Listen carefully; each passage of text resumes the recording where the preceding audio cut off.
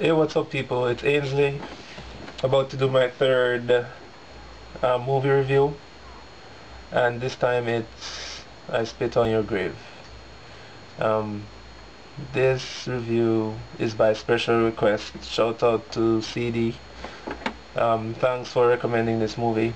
It was, well, you'll hear it was by the end of this review. So, where do I start?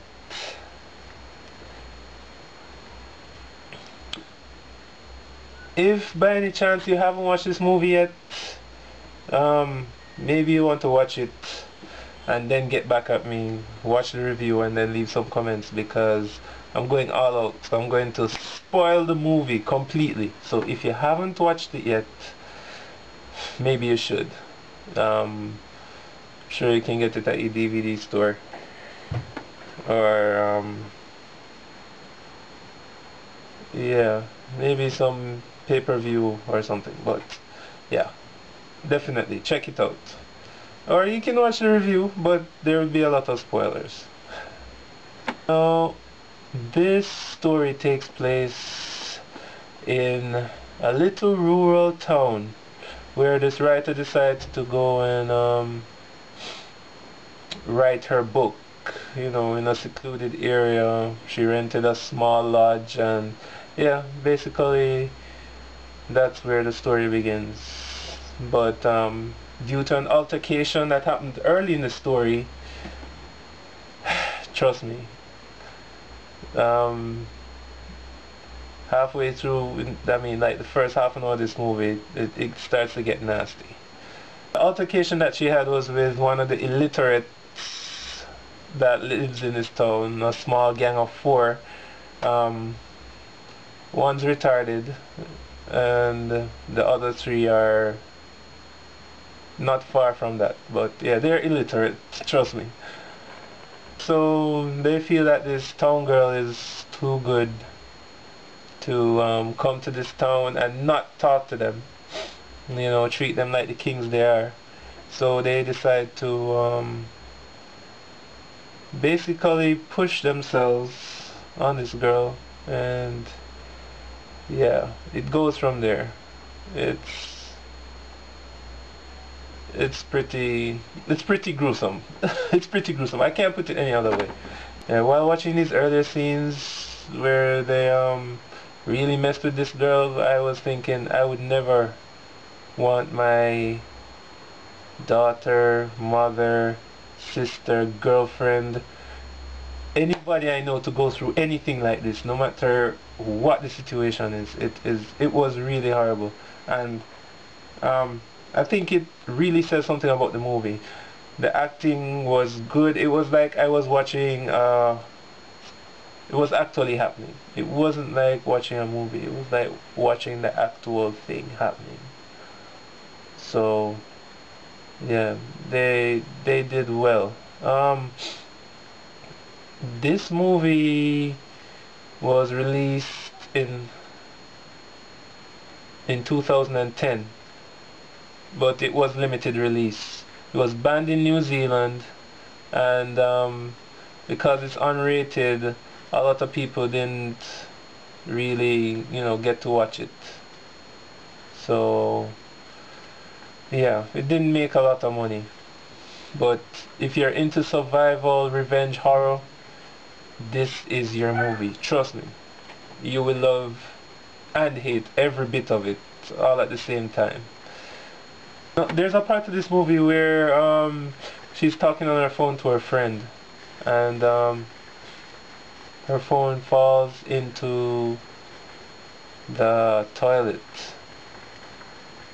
Now, I got to give everybody a tip. It doesn't really have to do with the movie, but if your phone falls in water, obviously try to take it out as soon as possible and put it in rice.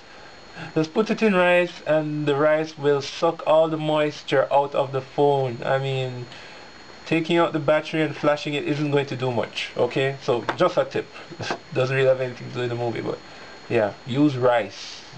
Put down some emergency rice just to save your phone or any other electronics you might have. after they do all this stuff to this girl, she decides to take revenge after barely getting away, because we're talking about 4 guys gang her, and then after she barely escapes, finds the sheriff, he ends up carrying her back to the house and joining the gang of 4. So after they do all sorts of unspeakable things to her, I mean, they plan to kill her. Don't worry about the shirts, it's a different day, okay? Yeah, so we continue with the review. No, I always say this in every horror movie.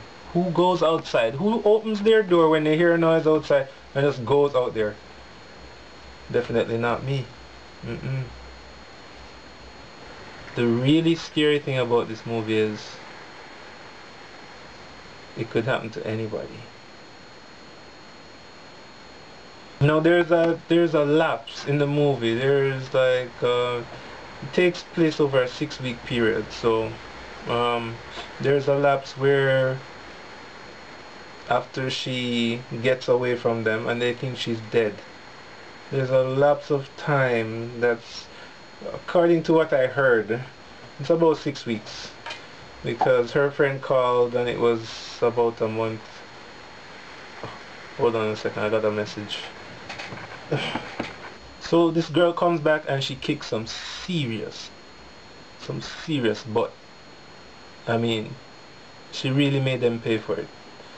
And at first I was really pissed, and then, I mean, this movie really throws your emotions around, because one minute you're really angry, and sometimes it even carries to the point when she's doing these things to these guys, you're wondering, how should I really feel about this? I mean, you have mixed feelings, you know. Should I be happy that she's messing them up? Or should I feel sad for these guys who are getting messed up? I mean, trust me, it's a conflict of emotions. You may think this is a joke, but at the end of the movie I was looking for no females were hurt in the making of this film, because I mean, seriously, it is gruesome. This movie just proves that men do some stupid stuff when they're idle. Seriously. Keep your mind active, or else you're going to be as dumb as these dudes.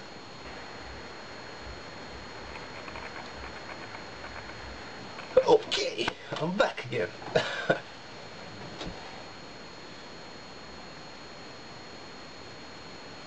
The director did a really good job on this movie. I mean, it was really believable. From her running through the forest, which I guess because she was so messed up, when her slippers fell off, she kept on running in that direction, which is kind of messed up. But yeah, all the actors did a really good job of portraying a really messed up situation. For a survival horror film, I give this movie 5 out of 5. Yeah, I'm being real nice to this movie because I felt everything. It was really something. This movie teaches us a couple of things. Number one, if you don't feel safe, don't take any chances.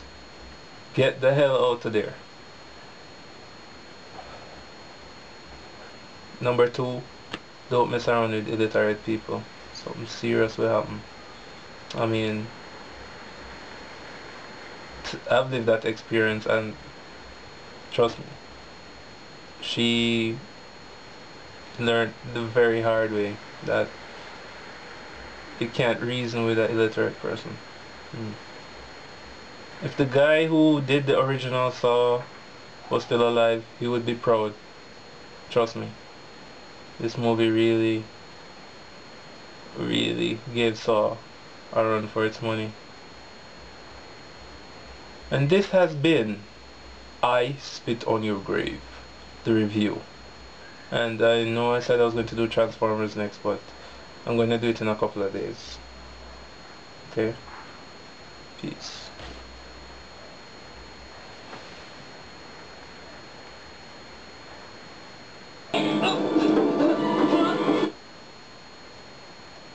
Yeah, by the way, them, as I say, come in like saw. Them sick. Especially the last one. The people who come up with these things, man. Trust me. Watch it, please. Please watch it. Shout out to CD again. Good movie.